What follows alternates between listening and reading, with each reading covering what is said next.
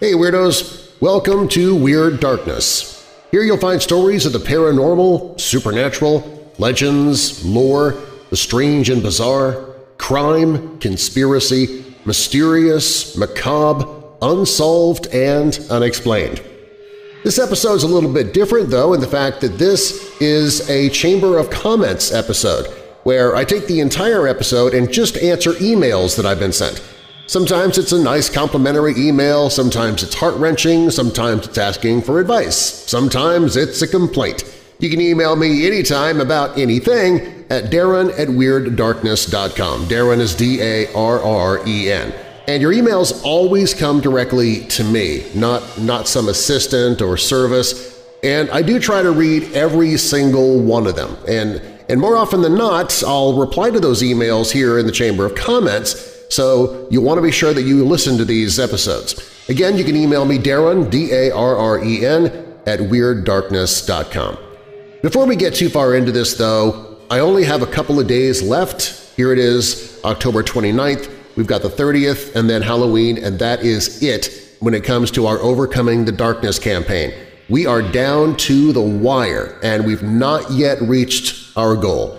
So if you have not given and you're planning on doing so, or if you've been thinking about it, please think harder. And if you can, give now while you're thinking about it, while you're listening to this Chamber of Comments episode. I would greatly appreciate it. We do this every year. It's the only time of the year that I actually do a fundraiser and ask for donations. And every dollar we raise is going to go towards organizations that help people who struggle with depression, anxiety, and thoughts of suicide. So it's definitely a worthy cause. So please give if you can. You can do that by going to WeirdDarkness.com. There's a big subscribe button there on the front page, or you can go to the Hope in the Darkness page and learn a little bit more about it.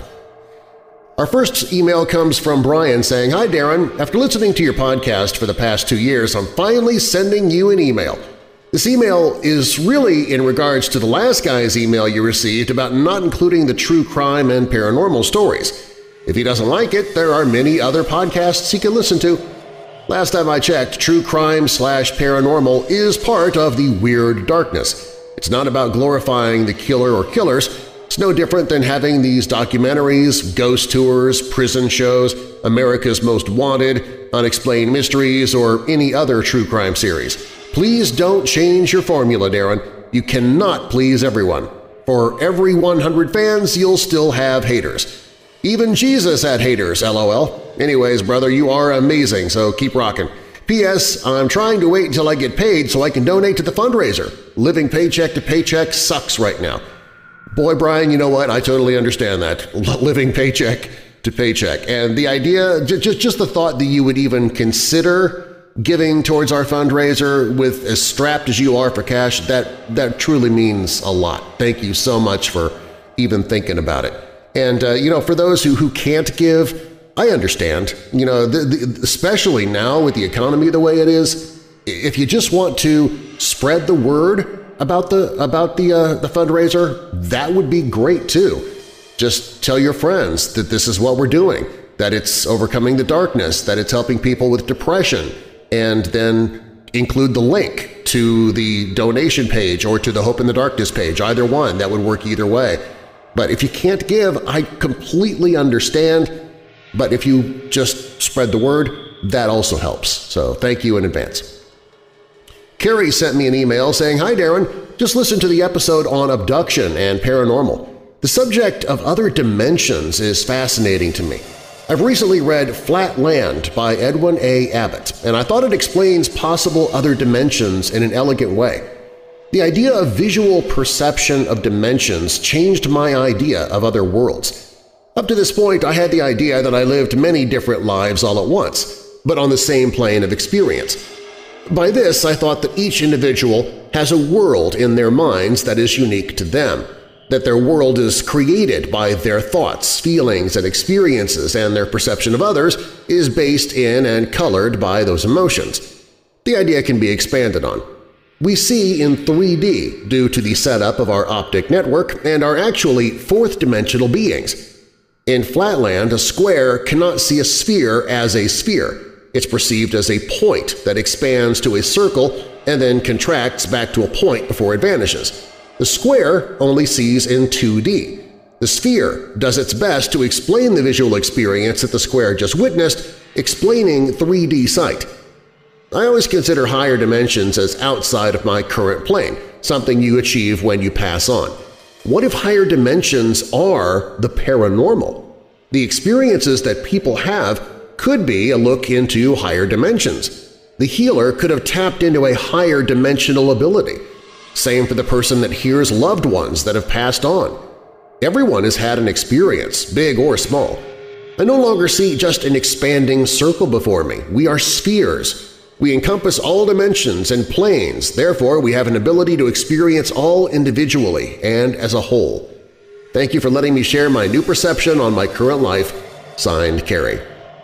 Well, thank you, Carrie. Mind blown. That was really hard to follow. I kind of understand. I've seen demonstrations on YouTube, I think it was, where they try to explain how a two-dimensional object or a living creature that lives only in the two dimensions would see a three-dimensional object, and it's really hard to kind of get your mind around if all you're doing is just hearing the explanation. You really need to see this, and even then it's kind of hard to grasp.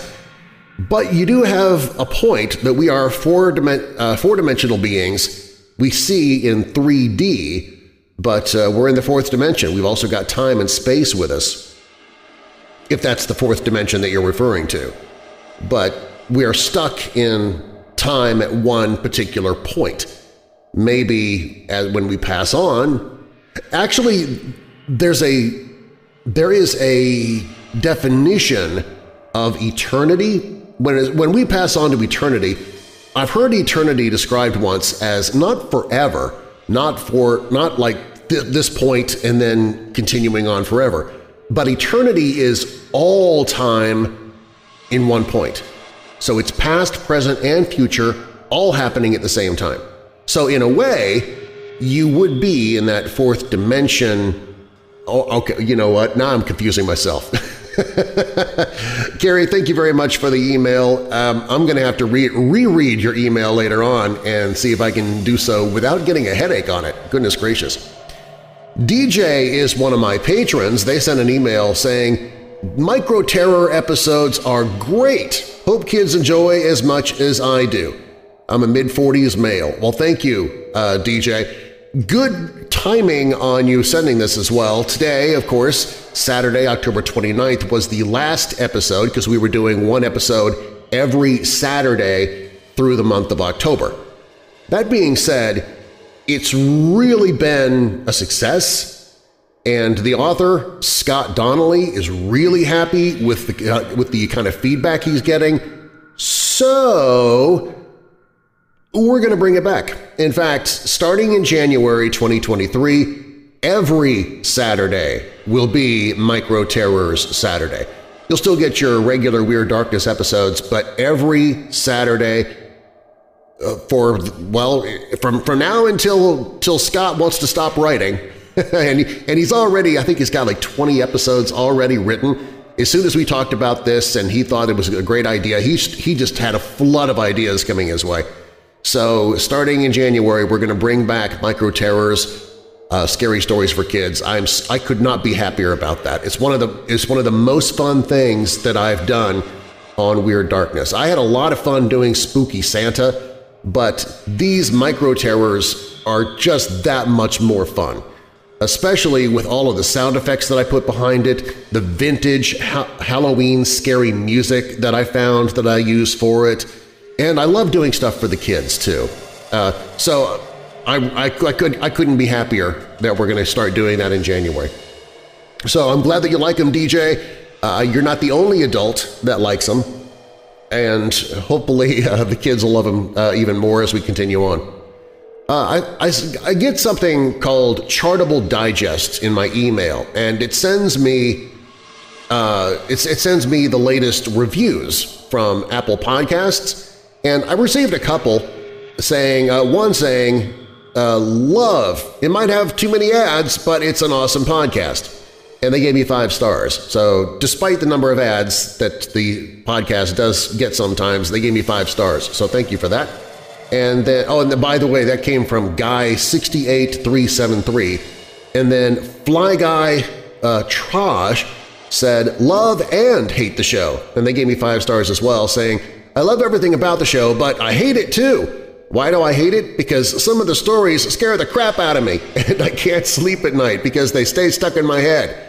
In all seriousness, I love the show. I can't get enough of it. Well, thank you very much for everybody that does leave that leaves reviews like that, especially those 5-star reviews. I really appreciate that. Troy sent me an email saying, please, for the love of God, it is pronounced Sasquatch. Think of your ass when saying it, not Sasquatch as you're pronouncing it. Also, concerning the Patterson film, it's not that they didn't have the means to buy a suit so authentic-looking, it's the fact that in 1967 you couldn't buy a suit so authentic-looking for any amount of money. As crazy as it sounds, the dang thing does exist. Well, Troy, thank you very much for the email and for correcting my pronunciation. I've heard that actually said both ways, Sasquatch and Sasquatch. So I don't know if I was incorrect with it, but that's okay. You're entitled to your opinion. I had the same thing happen when it came to the Wendigo, because I used to say Wendigo, and people said, no, it's not Wendigo, it's Wendigo. And it turns out you can actually pronounce it both ways, but Wendigo is the one that's used most. And another one that I refuse to change the pronunciation of because I just like the way I say it is Ouija board, Ouija. People say, no, it's Ouija, but no, I say Ouija, and it can be done both ways. I go with Ouija because I like to be a jerk. All right, moving on to our next email. This one comes from Jamie, and she said, hi, Darren. Okay, so I'm listening to an old show back from June 15th, 2021, and you are reading emails. OMG, when you talk about dealing with all your issues at once, you start listing them. The one that got me to stop working and start cracking up out loud, the Frito chip toenail. I was laughing so hard people were looking at me like I'm nutty. Of course, I told them about your awesome show. Guess this is a good way of getting the word out about the show. Love the show and hope you make many more. God bless you and Robin. Forever a patron weirdo, Jamie. Thank you, Jamie. I appreciate that. In case you have no idea what Jamie's referring to, I used to do stand-up comedy. I did it for about 10 years, and one of my bits was just how, as I get older, my body's falling apart. And so the line that she's referring to, let's see if I can remember this now. The line says, this is back when I hit like 40. I'm 53 now, but so, as I get older, I'm losing my hair, finding it in my ears. I got I'm nearsighted and farsighted. I've got psoriasis on my cheeks, both sets. Got high cholesterol, high blood pressure, acid reflux, hemorrhoids, irritable bowel syndrome. Got a toenail that looks like a Frito. And there you go. And that's what she was laughing at. So I'm glad you got a laugh out of it, Jamie. This one comes from Aaron saying, hello, Darren. I hope this email finds you and your wife well. My name is Aaron. I'm a paramedic and a firefighter from Ohio. First, I just want to tell you how much I love your podcast. It gets me through those long shifts and helps me unwind after them. I wanted to respond to your request about if we were using any of the mental health links you share. For me, it is a resounding yes. I use 7 Cups almost daily. Recently, a fellow coworker of mine, who's also my best friend, attempted suicide. Oh my gosh, Aaron, I'm so sorry to hear that. Thankfully, he did not succeed, and he's still with us and has made a full recovery. I recently referred 7 Cups and your podcast to a friend of my wife's whose son was recently sexually assaulted. I'm hoping that with the help of 7 Cups and the other forms of therapy, this poor young man gets the help he needs. Thank you for what you're doing, and please keep it up. I look forward to many more episodes. Stay weird. Wow, Aaron. Talk about a segue. Oh my goodness gracious. I am so sorry to hear that about your friend. And also this poor kid who was sexually abused. That is horrifying. I just don't understand this world. I really don't. Robin and I were talking about this the other day. And, in the Bible, God destroyed the world with a flood, with a worldwide flood, because people were so evil. And we have got to be so many times worse than they were then with our current society. And it is only His grace and mercy holding back His judgment that we're still here, because we definitely deserve judgment. So often I watch the news, I see what's going on, and I just think, Jesus, come soon. Because I don't understand, I don't know how this world can take that much more of it. We were talking about women who are assaulted, and of the 5 women that I have been truly serious about in my life, 3 of them had been sexually abused. And I take that back. 4 of them have been sexually abused. It's just horrifying. So I'm glad that you're finding your help on that Hope in the Darkness page. That's what our Overcoming the Darkness fundraiser is all about. Aaron is responding to a request I made back in September for anybody who did use the page and got some help out of it. So thank you for telling me about that, Aaron. But this is why the Overcoming the Darkness fundraiser is so important. It's exactly these types of people that we're trying to help. People, I mean, how can you not be in depression, anxiety? How can you not have suicidal thoughts when stuff like this happens?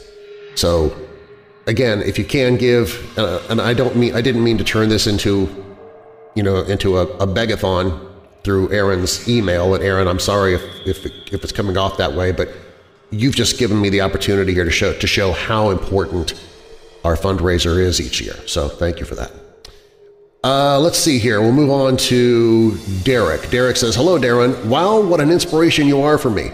You literally talk me to sleep every night. I would love the opportunity to talk to you even for a brief second. Please feel free to contact me, however, so we can speak in person. Long-time listener, lost depression soul that finds sanctuary in your stories. You are a great help to humanity, and on behalf of everyone in my shoes, thank you." Well, thank you, Derek. And how are you? I actually emailed Derek just because I thought it'd be a nice little surprise for him. And he's another one of those people that says that I talk them to sleep every night. So how do you take that? I'm so boring that I put you to sleep. I know that's not what they mean when they say it. It's just it just strikes me as funny whenever somebody mentions that. So thank you very much for the really kind comments, Derek. I appreciate that. Yaz sent me an email, and I'm not going to try to pronounce your entire name because I'm sure I'll butcher it, but if you want to find this person online, it's Wicked Gypsy Artistry and Music Production. Wicked Gypsy, and Wicked Gypsy is all one word, Wicked Gypsy Artistry and Music Production. So anyway, they sent an email saying, "Hi Darren, you probably don't remember me, but I wanted to reach out to you because I immediately thought of Weird Darkness when I watched Netflix's 28 Days Haunted. I watched all 6 episodes yesterday. I never watched TV, so you probably already have seen it, LOL. OMG, literally, it was so beyond gripping, as it's Ed and Lorraine Warren's son-in-law who hosts it. 3 haunted locations, one was Madison, North Carolina, and if you've not seen it, please consider it. Full body chills, and it goes into Charlie Lawson possibly being possessed prior to murdering his entire family on Christmas Day 1929. Possibly something to add to a future follow-up since Christmas is right around the corner. Okay, I'll shut up. I cried in the end because I was so incredibly amazed at the paranormal intelligence. I don't think it was prompted or exaggerated by the production team. Okay, I'll shut up. If time permits, could you let me know if you've already seen it? Happy Halloween and warm regards, Yaz." Yaz or Yaz, however you pronounce your name. I've not seen it. 28 Days Haunted, I didn't even know that it existed. But the idea that it touches on the Lawson family massacre, that I want to see, especially if they have an alternate theory about the dad, Charlie Lawson, being possessed. That's interesting. So I'm going to have to check that out. I've not seen it yet. People have been asking me about The Watcher on Netflix because they said, "Didn't you do something on your podcast that's about that story?" And yes, I did. The Watcher on Netflix, from what I understand, I've not watched it yet, but it takes a lot of liberties with the story. And from what I understand, the original story, by the way, if you want to hear what really happened originally, look on WeirdDarkness.com, use the search function, and look for the Circleville letters. That's what it's based upon. Apparently Lifetime had a movie based on the Circleville letters that the families, or the family that was being tormented by this writer of the letters, they actually approved the Lifetime version. They did not approve the Netflix version, and so I'm guessing, and I've not seen the Lifetime version either, by the way, but the Lifetime version is probably a lot closer to reality than what the Netflix version is. Because Netflix, like I said, took a lot of liberties from what I have read, and they start bringing in characters and motivations that were never mentioned in any of the Circleville letters. So, but still, I'm sure it's really entertaining because that's Netflix. They do a lot of entertaining stuff. Gene Stewart sent me an email saying, Darren, heard your remark about having run out of migraine meds and insurance company sadism kicking you. Sure hope you can resolve things soon, man. No one deserves anything less than the medical help they need. Wish I could help out, but at least let me say that you're not struggling alone against today's broken systems. Be strong, stay dark, and keep being weird. Namaste. Signed, Gene. Gene, thank you very much. I appreciate that. And no, actually, it has not been it's not been resolved. So what we're doing now, because my insurance company is just being butts about it, there were 3 different medications that we tried that they didn't want to approve any of. So I'm actually paying out of pocket for the injection for my migraines now. And that I don't know, there's no other way around it. So I appreciate everybody who listens to the podcast because you're helping me pay for my migraine meds, and they are not cheap.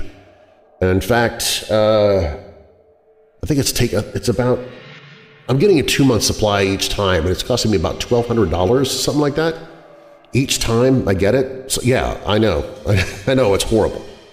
So thank you to everybody who listens to Weird Darkness, because if it wasn't for you, I would not have migraine medication right now, and I would be in a world of hurt. And one more message. This one comes from Patina, who also happens to be one of my patrons, saying, sorry about your back and sinus infection. Both of those things really suck. I hope you feel better soon. I forgot to tell you, thank you for your shows. Last year and early this year, I was in the hospital 2 times for 6 days each. You helped me get through the worst time of my life. I was all alone, but you and your stories kept time going. I'm the one that wrote you about the hospital attendant looking through my little window while you were talking about Michael Myers. LOL. I have a strong feeling that guy will never be the same. He scared me, and I scared the hell out of him. Thank you for sharing that, Patina. That's great. Yeah, the back and sinus issues are actually getting – you might hear a little bit of sinus issues right now. For those of you who don't know, if you don't follow the podcast too closely, or if you don't follow me on social media, while I was in Plattsburgh, New York, I started getting a really awful sinus issues, and my back was hurting, and at first I thought, uh-oh, I've got the COVID, but I took a test and it came out negative, and I do tend to get sinus infections, not so much anymore. I used to every single year. I used to get a sinus infection and strep throat every single year. And I think it had something to do with me doing a lot of singing. I think opening up the throat, maybe that helps. I don't know. It's just a guess. But and the reason I say that is because when I really stopped singing as much as I did and started doing just regular voice work, I didn't get the sinus infections and the strep throat like I used to. So that's the reason I wonder about it. Now, ironically, here, and this is why I think it's also the singing, because while I was on my way to Plattsburgh, I cranked up the radio and I started singing as loud as I could to Little River Band's Greatest Hits, one of my favorite albums of all time. And then that's when the sore throat began, and that's when the sinus infection began. So that's why I'm going to blame it on singing. That's what I'm going to. In fact, I'd love to blame it on the Little River Band, but I don't think they had anything to do with it. I think it's all me. But fortunately, the sinus infection is on its way out. As for the back problem, I slipped when I was getting gas in the SUV. I slipped, fell on the concrete, and I wrenched my back. And of course, that would happen on my way to Plattsburgh, of course. So I was there for 3 days, kind of miserable. It didn't get really, really bad until my way back. I don't know why it took that long to really, really hit hard. But I got back Tuesday from the trip, and Tuesday, Wednesday, Thursday, I was in a world of hurt. I couldn't move hardly. And thank goodness we had BioFreeze and a heating pad here, because I think that's what helped more than anything else. That and all the painkillers. And I discovered Midol, by the way, accidentally. I don't know if you guys heard that in the podcast, but I was in so much pain that I decided to pick up some ibuprofen at a convenience store while I was on the road. I don't know what I did. I thought I was picking up Aleve or something like that, or maybe Advil. I picked up Midol, which is not ibuprofen, by the way. It's actually acetaminophen, along with some other things. But I didn't realize that. I was so desperate. After I left the store, I said, forget it, I'm going to take it anyway. I know this is actually meant for women and their periods and their menstrual cramps and stuff like that, but I'm going to take it anyway because I don't care. Wonderful stuff. So as the TV commercials said, thank you, Midol. Because that actually really helped with the backaches quite a bit. Didn't take them away entirely, but it made things bearable.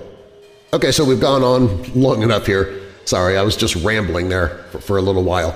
Tomorrow, October 30th, we've got my annual War of the Worlds episode, and then the live stream on Monday. So if you haven't already, please put it on the calendar. It's going to be a great time.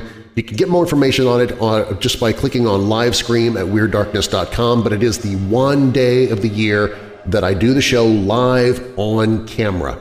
I do it on Halloween. It's just sort of the end of the month. It's the end of our birthday month. It's the last day of the fundraiser. It just kind of makes sense to do it just one big final splash. And I do it during the trick-or-treat hours here in the Rockford, Illinois area. So that way you can actually watch the trick-or-treaters when they come up to the door, because I'll use the Ring doorbell camera. I'll put that into the live video stream so you can see the kids when they come up as I'm telling the stories. We've got some fun songs that we'll be doing, including one that I wrote specifically for this year, and we'll also be doing giveaways. So if you are not already signed up for the Weird Darkness email newsletter, then you want to do that, because that's where I'll be drawing the names from. And we'll be doing lots of giveaways during the live stream.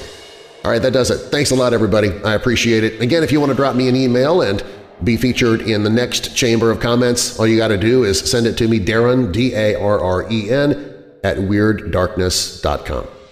God bless, everybody. We'll see you in the next episode.